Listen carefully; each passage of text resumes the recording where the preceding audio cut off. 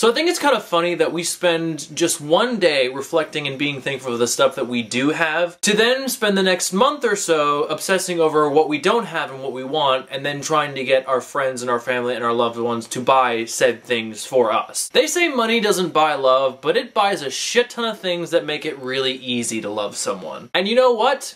I am guilty of it too. Guilty as fucking sin. Shit, I even buy myself the occasional Christmas present, or two, or 5. But try as I might, I can't buy myself everything that I want. So, that's why in the spirit of holiday greed and avarice, I'm going to share with all of you my Christmas wish list.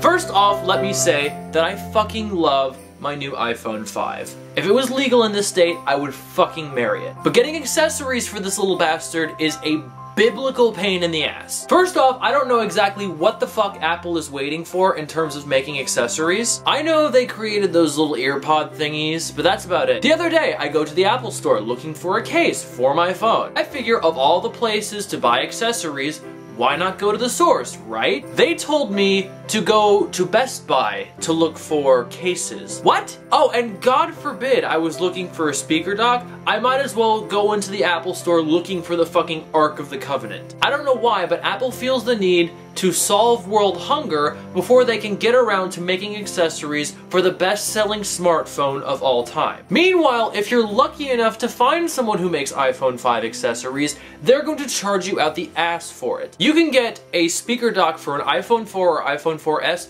for around 50 bucks. But try to get the same thing for an iPhone 5 and it's going to cost easily 3 times as much. Probably because it's powered by the heart of an orphan or something, I don't know.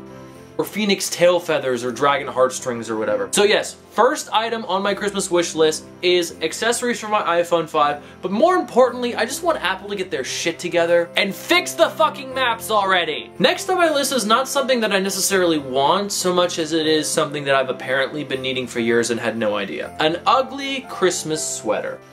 I'm not sure at exactly what point this whole ugly sweater party trend caught on, but this year everyone and their mother is throwing an ugly Christmas sweater party. Seriously, without exaggeration, Will and I have been invited to at least 6 of them thus far. And that would be all well and good if it wasn't for the fact that you can't just have any old ugly Christmas sweater at this party. These parties are pretty much a contest to see who can have the most tacky and outrageous getup. They have to have patterns and ribbons and sequins and fucking bows and lights and shit. And here's the other thing that really perplexes me. The people that throw these parties are normally impeccably stylish and tasteful all throughout the rest of the year. And yet these same people are just shocked when I tell them that I do not have an obnoxiously tacky piece of wardrobe with which to attend their party. So I guess I need to obtain one somehow. The third one's a little bit of a long shot, but I do believe in the occasional Christmas miracle. A deal to avoid the fiscal cliff. I'm sure you've been hearing talk about it on the news. Democrats and Republicans can't seem to agree on a deal to stop the fiscal cliff. Mostly because finding said deal would involve working together and compromising. Now, I may not have a degree in law or politics or economics or whatever the fuck degree these people have, but I did watch some of the Land Before Time movies when I was a kid. So I know that when the shit hits the fan, you're gonna have to work together with other people to avoid getting eaten by a T-Rex. T-Rex, of course, being a metaphor in this situation. My guess is that the peeps on Capitol Hill haven't seen these movies because they had parents that didn't love them. Yet, nevertheless, we've decided to put them in charge anyway. And apparently, they don't teach classes on how to play well with others at fucking Politician Academy. Even though it's the only way that they're supposed to fix the problem and avoid certain disaster. So in other words, we're fucked. So I hope you'll all join me in praying to Jesus and to Santa Claus and to fucking Hanukkah Harry to come and deliver us from evil, if you know what I mean. It sure as shit is not going to happen another way. Oh, and while we're at it, we might as well do the same for the Supreme Court, considering that now they're going to decide some pretty monumental cases on marriage equality.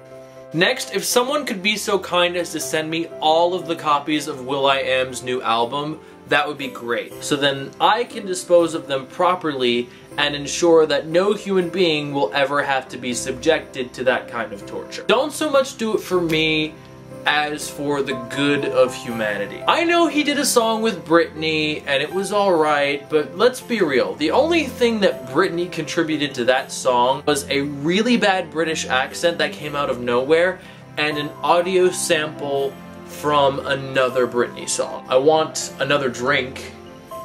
Hold on a second. Speaking of musicians that piss me off, the next item on my wish list is a decent man.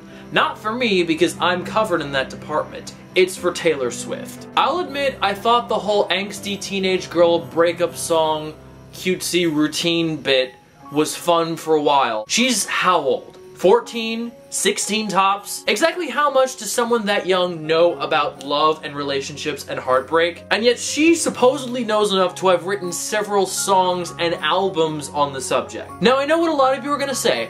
Oh, but RJ, she dated the guys from One Direction and a whole other bunch of boys that I don't care about. But how do we know this for sure? I get the feeling that if I were to accidentally bump into Taylor Swift just on the sidewalk, that 3 months later I would have an angsty song written about me, talking about, "You hurt me, how could you?" This girl needs a real man in her life. And continuing with this motif of chicks who piss me off, I'm not advocating violence against anyone, but if someone were to send me the head of Ann Coulter in a box, I would not be entirely opposed to it. This woman makes a living saying the most diluted, offensive bullshit in as many public forums as possible. I'd say that she didn't get enough attention from her parents, but I am 95% sure she was hatched in an incubator. Because if you look at her, she looks as though she's part velociraptor. Why anyone would continue to give her airtime is completely and totally beyond me. And nevertheless, they keep on doing it. So, if the story of Medusa taught me anything, there's really only one way to put a stop to that. And speaking of people giving me head, I want Tom Daley. Not a photo or a poster of Tom Daley, not Tom Daley memorabilia, I want Tom Daley. He weighs like virtually nothing, so he should not be that hard to kidnap. Plus, he's really flexible, so it should not be that difficult to fit him into a box. I normally don't oogle over guys who have just turned 18. I prefer men who have finished hitting puberty and maybe have a tattoo or two. But Tom Daley is this perfect blend of adorable and mischievous. Look at that smile. I can't tell if he just finished acing his spelling test or committing a felony. He's not quite a twink because he's got all that body hair. Plus, he's like allergic to wearing clothes. Oh, and let's not forget about that accent. So yes, for Christmas, I want Tom Daley. And if that can't happen, then Flesh Jack needs to get on that shit, if you know what I mean. So yeah, all of those, maybe a couple pairs of nice underwear, a nice pair of boots or two, some new running shoes, and then perhaps, you know, a nicer camera. That's all of the stuff on my wish list for Christmas. Feel free to share your wish list in the comments section below or post it as a video response. I pretty much approve all of them, so feel free to send them my way. As always, if you're going to drink in your videos, make sure you're of age. It is optional though. But make sure you enjoy yourselves this holiday season and stay safe. Try not to eat or drink too much, and take care of yourselves until I see you again for another video, which will be fairly soon. But until then, my name's RJ. Thanks for watching.